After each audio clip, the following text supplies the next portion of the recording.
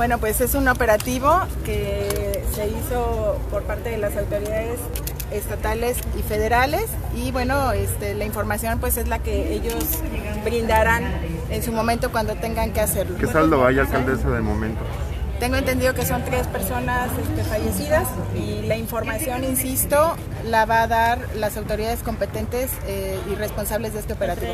¿Los presos civiles presenta? No hay todavía información precisa. Vuelvo a insistir, yo no quiero dar información imprecisa porque este operativo fue llevado a cabo por las autoridades estatales y federales. ¿No colaboró la policía municipal? En este operativo particularmente no. Pero qué decir, alcaldesa, la problemática de seguridad, la gente estaba realmente asustada en la madrugada, redes sociales, incluso ahorita exactamente. Pues lo que les hemos dicho siempre, tenemos un problema, reconocemos que el problema existe y estamos trabajando particularmente en este tipo de hechos que suceden en coordinación con las autoridades estatales y federales por el ámbito de competencia. Nosotros ahí estamos en esa colaboración, en esa coordinación permanente y constante que daremos todos los días. ¿Cómo queda Irapuato con estos hechos? ¿Queda mal? ¿Queda bien? Aunque hubo abatidos.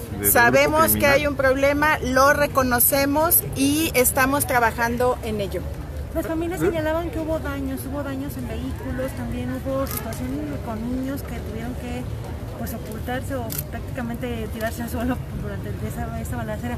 ¿Habrá algún apoyo, una manera integral? Nosotros vamos a seguir trabajando en la causa de los problemas para que la descomposición social que hoy existe tenga un cambio sustancial y para eso hay que atender los temas desde la raíz y ustedes saben que así lo estamos haciendo con esa visión y con ese propósito.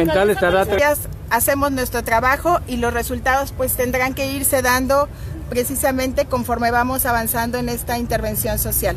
No todo es policía, no todo es, acuérdense que aquí tenemos una gran corresponsabilidad.